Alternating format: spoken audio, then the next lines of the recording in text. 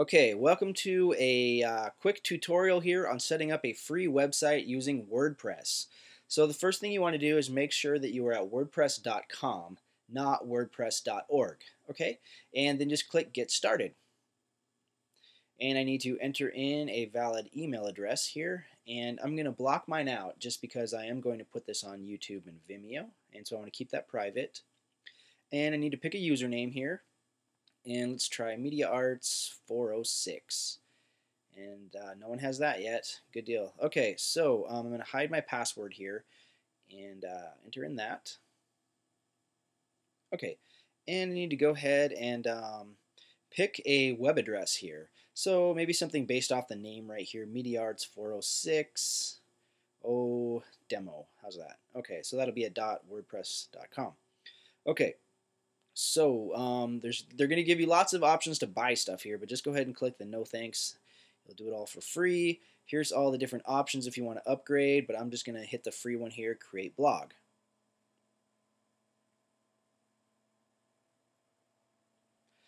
Okay, so it's letting me set up my blog. Now you can change all this stuff later once you have WordPress going. So let's see here. Well, might as well change the blog title right now, make it look a little bit nicer. So, just create some spaces here. And I'll get rid of demo too. Okay, and the tagline's optional, of course. I'll just type in for now, welcome to my site. Okay, why not? And then next. Okay, now we can choose a theme now. I'll show you, there's a specific theme that I think I want to use.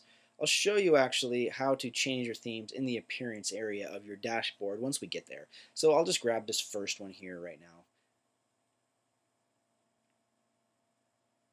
Okay, and we can customize it now, but let's just do it later. So next, next, and let's hit next again.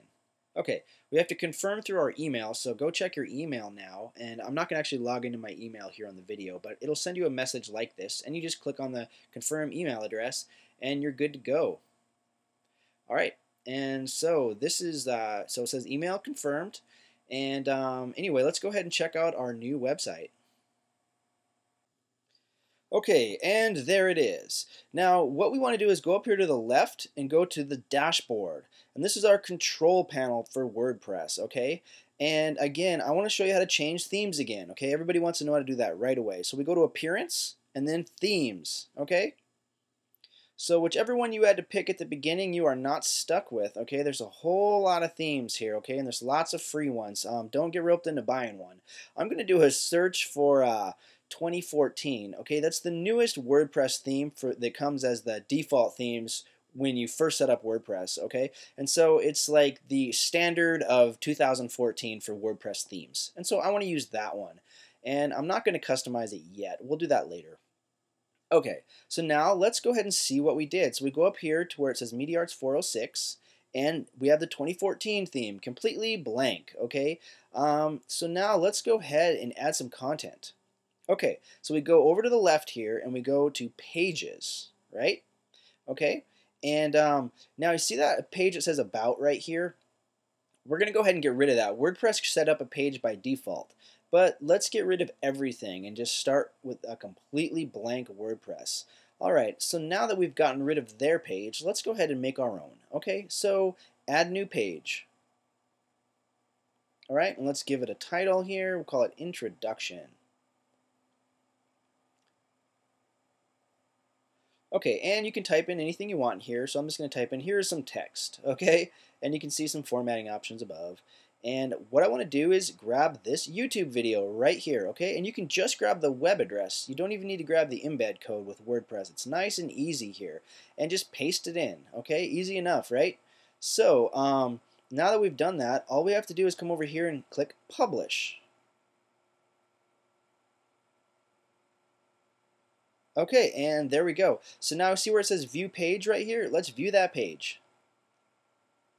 Okay, and there we go. We got a video, and we got a little bit of text, and there's our title. Okay, easy enough. Okay, almost a little too easy. Let me show you what I mean. So I'm going to go over here to Pages, okay? Back to Introduction. Now, if your WordPress did not take with just the URL, it depends on the features that your WordPress has, okay? It might not take it. And if you have that problem, then you have to do it the traditional way, which is go to your YouTube, click share, and then click embed. And there's the iframe, okay? And you need to take that iframe and paste it into the text side, which is the HTML side, the text side of your WordPress. Not the visual side, this side, the text side. And we just paste in that iframe, okay? Easy enough. And we update it.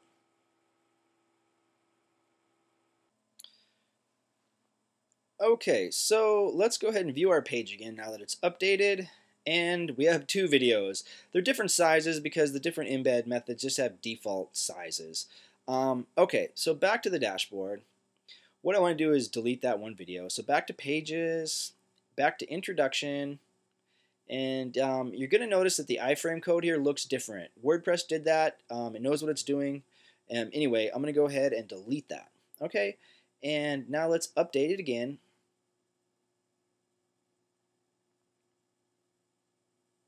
And we'll view the page and make sure we didn't do any damage.